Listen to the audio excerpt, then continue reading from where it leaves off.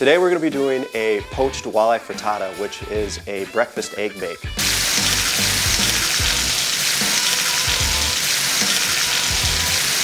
To start off, we have a sauce pot here. We're going to get this filled up with some water, bring it to a simmer. Pour a pinch of olive oil in, squeeze a half a lemon. And I like to put some peppercorns in it, just adds a little extra bite to the fish itself. And then just some parsley stalks, just for some flavor. Here we have the walleye. What we're going to do is just trim that right off.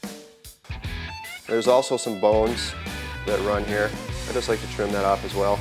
So now what I'm going to do is just start cutting the walleye into strips. So this is close to a pound, which is what we're using in our recipe today. So we have our fish. So we have our poaching liquid simmering. Just want to give it a couple cracks of salt. We're going to go right in with our walleye. This is going to take about 5 minutes.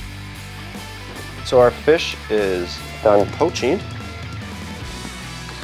Just going to give it a stir so the heat distributes. And there we go. Fish is poached. Should already almost be chilled enough that you can put it away in the refrigerator. What we need to do now is start getting the base together for this frittata. I have some farm fresh eggs here. We are going to crack 5.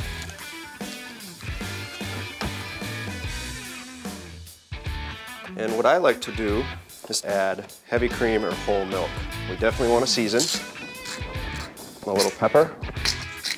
And I always like to add a little hot sauce. It may sound weird, but trust me. Just a few dashes of hot sauce. So what we're going to do now, whip it up. A little serrano. Kind of a little surprise. And then we have some green onion. I just trim off the outside. This one doesn't have one. We'll save these pieces for stock. You could even use green onion in your poaching liquid if you want, like the butt ends. That would work just great for the walleye.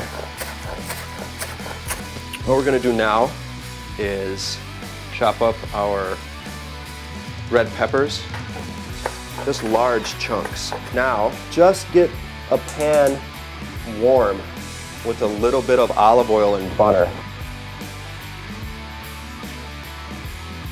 I like to take some of these veggies too as a base.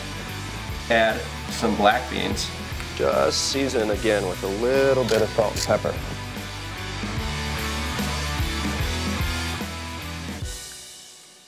Get our red peppers in here. Poached walleye. Finally, we have our pecorino cheese. Just grate some over the top. Pop it in the oven at 425. And we're going to bake it for about 15 to 20 minutes. So it's been 35 minutes. Our frittata is ready. For me, I like to cut it right away. So what we're going to do is just wedge out a nice piece. Just so you can see what it looks like on the inside.